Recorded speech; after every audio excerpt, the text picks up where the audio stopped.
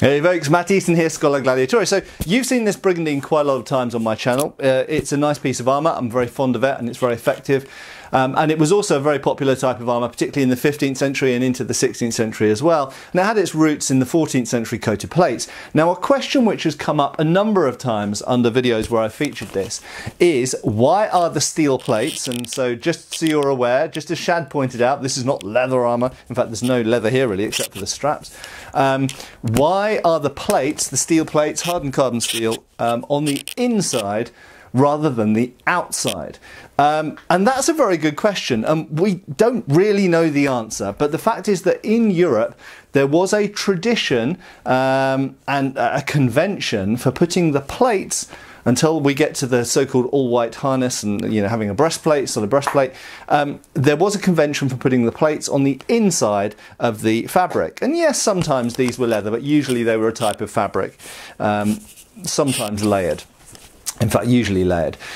So you usually have a tougher fabric on the underneath and then a nicer fabric on the outside. And I suppose the question is, why did they put that on the inside? Well, when did this start? With the coat of plates. So for anyone who doesn't know, in the 13th century, we should go all the way back to the 1200s now, a type of defence started to appear on torsos of knights, so men-at-arms, who were otherwise pretty much covered in mail armour, chainmail armour. So they've got mail on their legs, mail on their arms, mail on their bodies. They're wearing a full, full-length, long-sleeved, mail-mittened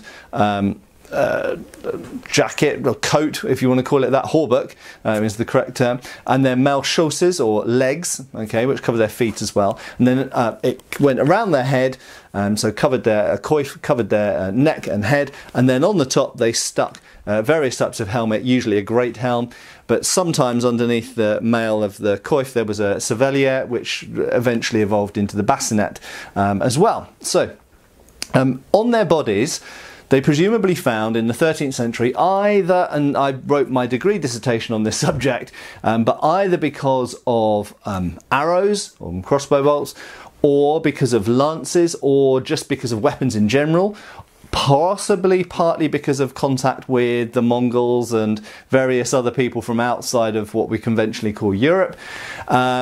So new types of armour technology being experienced, lamellar armour and other things being noted and emulated, perhaps to some degree. But for all of these potential reasons, and I'm not saying it's for any one or any particular balance, but for all of these possible reasons, they developed the coat of plates.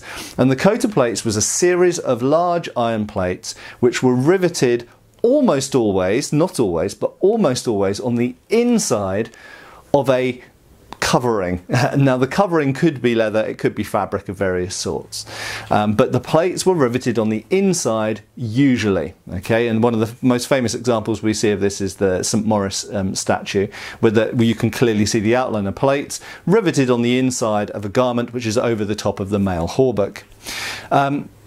Now, what's interesting is that this development of the plate around the torso, and obviously the torso's a large, certainly from the front, relatively flat surface that is very vulnerable to arrows and lances, this seems to be one of the first things really to get plated.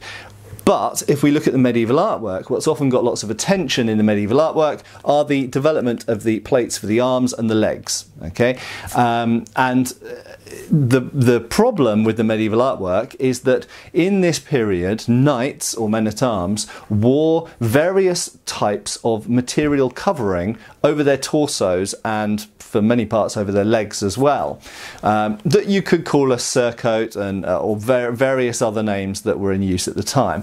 But basically that carries their heraldic device, and so it was very important to them for identification and status and everything else to have their heraldic clothing worn over their armour. For students of armour, the problem is it hides the development of the coat of plates, and so we only get to see the development of the coat of plates either in art where that outer heraldic garment has been taken off or stripped off, or sometimes in statues and effigies and things, brasses occasionally, where you see in the sides. So the heraldic covering covers the front and back, and very occasionally we see the sides of the armour, of the torso armour, underneath that heraldic covering. Anyway, that's a massive topic, and I'll cover the coated plates in more depth in a future video, definitely. And people like Ian Lespina have covered this as well on Knight Errant channel. But the coated plates, conventionally, if not always, involve plates being secured on the inside of the fabric.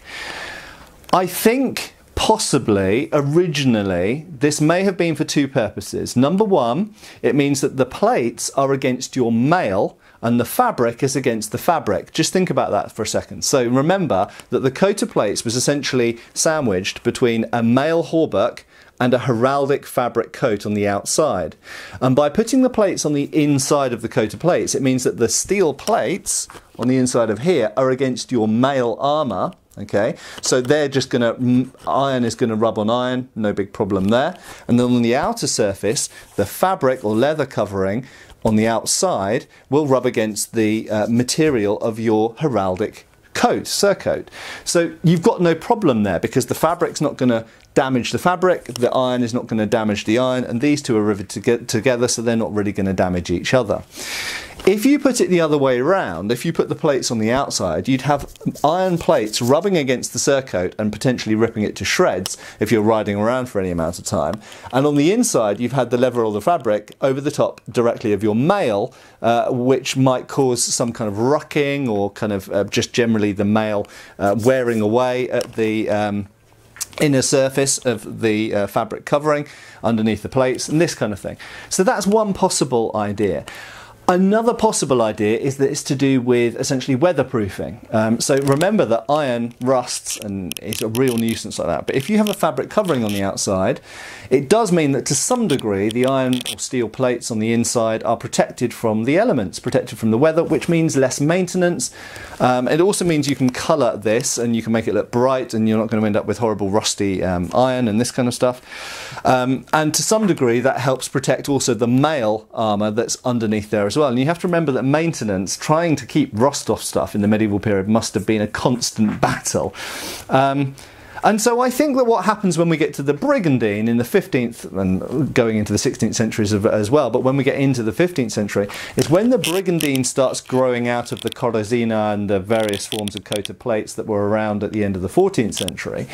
I think what happens is they just continue that tradition of having the fabric over the iron. And I think you have to remember something else as well, that iron wasn't seen as a glamorous surface to have, whereas now we have the mental image of the shining knight or the shining steel warrior being this medieval kind of icon. Whereas actually if you look at medieval art, often we see helmets were painted, sometimes helmets were covered in fabric. We see breastplates, which are one-piece breastplates, sometimes covered in velvet, sometimes gilded, sometimes painted. So the fact is that the medieval people, the medieval mindset, liked bright colours and liked, you know, my Brigandine happens to be black, but it could have been bright red, it could have had brocade patterns all over it, it could be bright green with lurid yellow flowers, and that would actually be more historically accurate than a black one, I should point out, incidentally. Black was not particularly widely used actually in this period. So bright colours, gaudy colours, showing off, also colours that relate to your heraldry as well if you are someone who has a coat of arms. So I think that there are many, many things at play and many reasons why fabric was on the outer surface of the plates.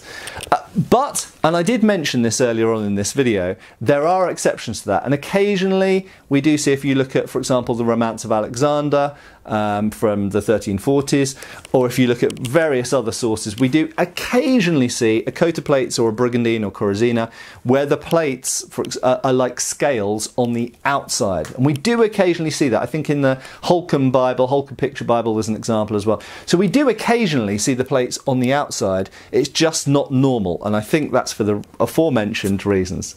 Anyway, I'd be very interested to hear your input and your theories. I know some people watch this channel who are bigger armour experts than I am by a long margin. So I'd be fascinated to hear your ideas about why you think that the convention, for most, if not all, maybe 90%, of multi-plate armours in the 14th, 15th, 16th centuries was to have the plates on the inside and the fabric on the outside. Do you agree with the points I've made? Do you have additional points? Do you disagree with any of the points I've made? I'd be very interested to hear, because I'm genuinely interested in discussing this topic and expanding my thinking on it, because I think it's a very, very interesting subject to talk about. Anyway, give us a like and a subscribe if you haven't done already, and I'll see you really, really soon again for another armour video or something else weapon related on Schola Gladiatoria channel. Cheers folks! Thanks for watching. We've got extra videos on Patreon. Please give our Facebook a like and subscribe if you haven't already. Cheers folks!